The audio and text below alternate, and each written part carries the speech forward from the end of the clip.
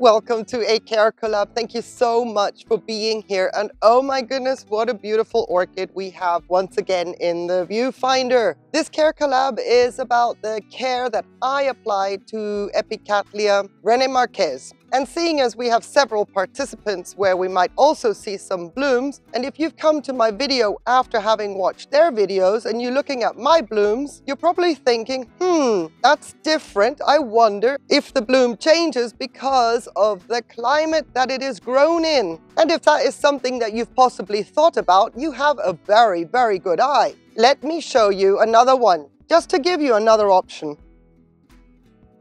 How about these blooms? Epicattleya Rene Marques? Not quite, but close, right? So, what's going on here? Well, this is a CareCollab for the Rene Marques. I happen to have 3 orchids with Rene Marques as a direct parent because my Rene Marques as such failed in my climate. I cannot tell you what I did wrong, but to ensure that I have this beautiful color combination and the star-shaped blooms, I bought myself hybrids. To the right, you're seeing Sergioara Yokosuka Story, and to the left, you're seeing Vonara TLDC Fan Thursday. Vonara TLDC Fan Thursday is a hybrid between Rene Marques and Rhyncholelia digbyana. And now let's back out even a little bit further. And to the left, the big one is Epicattleya Rene Marques crossed with Dimerandra emarginata, which is an unregistered cross. And it is enormous. So this gives you an idea of how strong the Rene Marques gene is in a hybrid where it is a direct parent. My tallest one here, crossed with Dimerandra emarginata, is approximately 80 centimeters tall from the bottom of the pot to the tip of the tallest cane. And then the Vonara TLDC Fan Thursday reaches approximately 60 centimeters. This being the end of that orchid.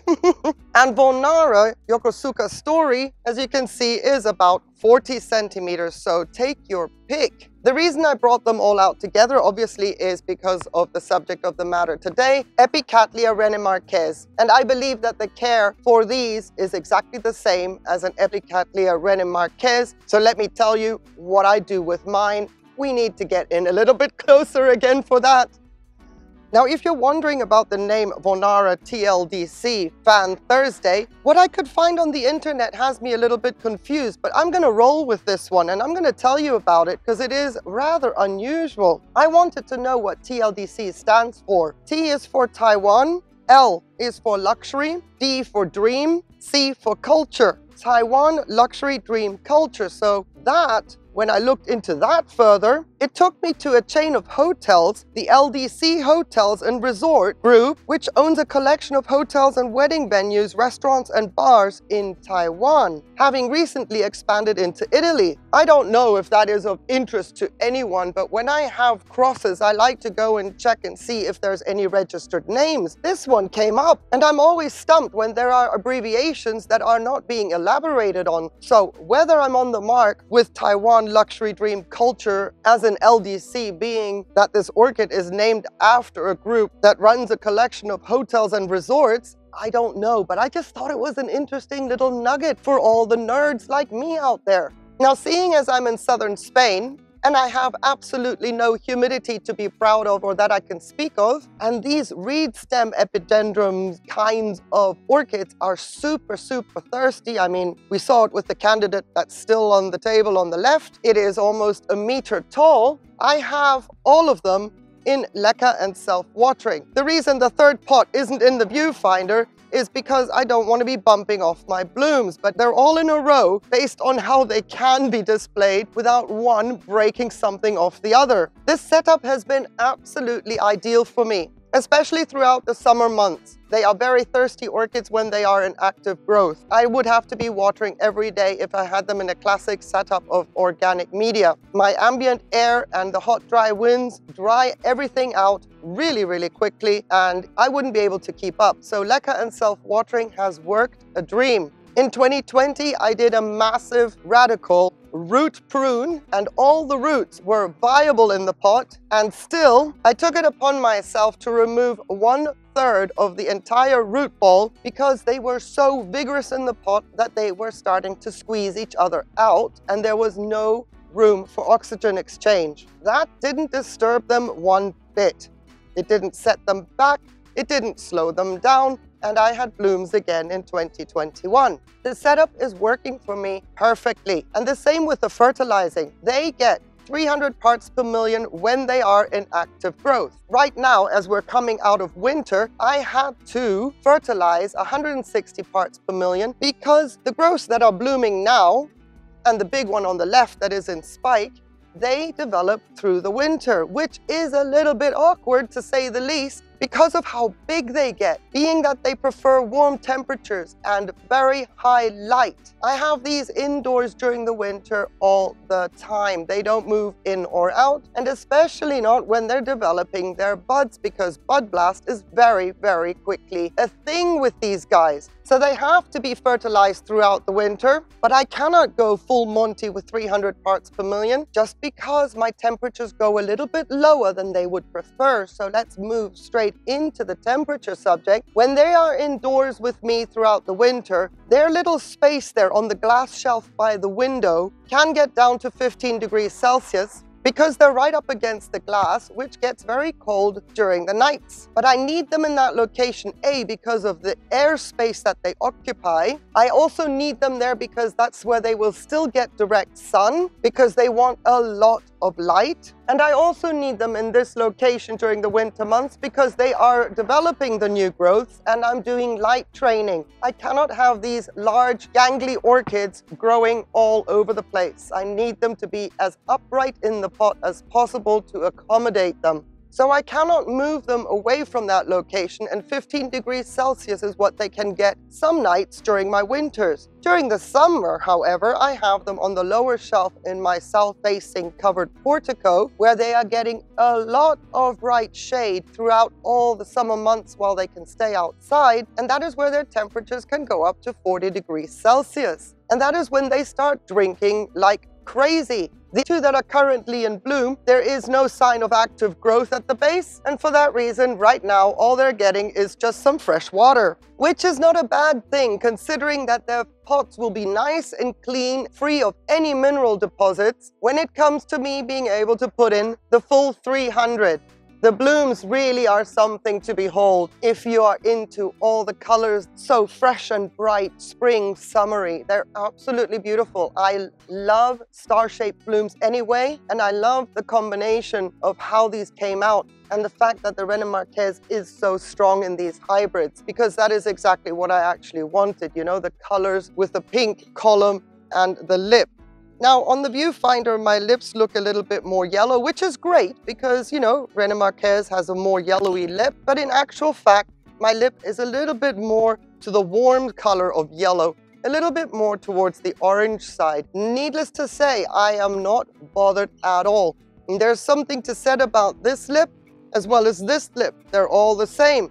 They are so tough. They have a really waxy kind of structure to them. It's almost like they're fake. And you can see how the Rincolaleia digbyana has given a much more frilly kind of edged, serrated lip structure as opposed to the Rosada Free Spirit parent here for the Rene Marques.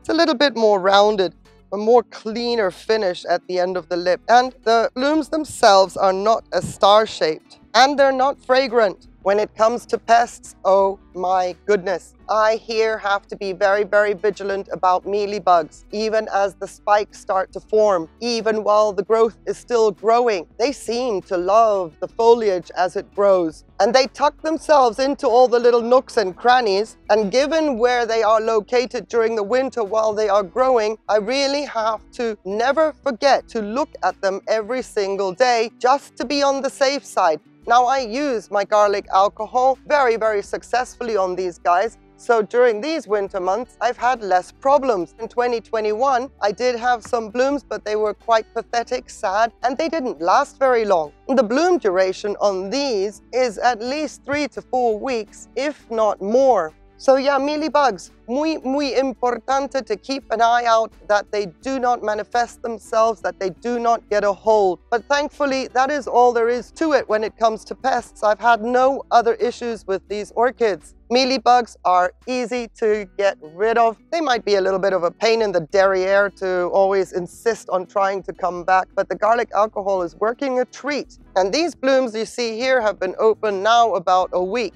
I have a much better blooming this year because of the garlic alcohol. My Yokosuka story here had to grow 2 growths this winter, and as it is a second lead, I only get 1 bud, but that's fine. The orchid is getting stronger, larger, and 2 growths is more than I had in 2021. So I'm enjoying this one very, very much. Also because it's a little bit more compact and a little bit more manageable. Now, if we want to consider quirks, then I have to tell you about the quirks of these Rene Marques, even as a hybrid. Let's go up a few floors and have a closer look up there. Here we are in the lofty heights of the Rene Marques cross with the Emarginata. And you can see that beautiful spike forming. It will take probably another 8 weeks before we see any blooms. These blooms are a little bit different.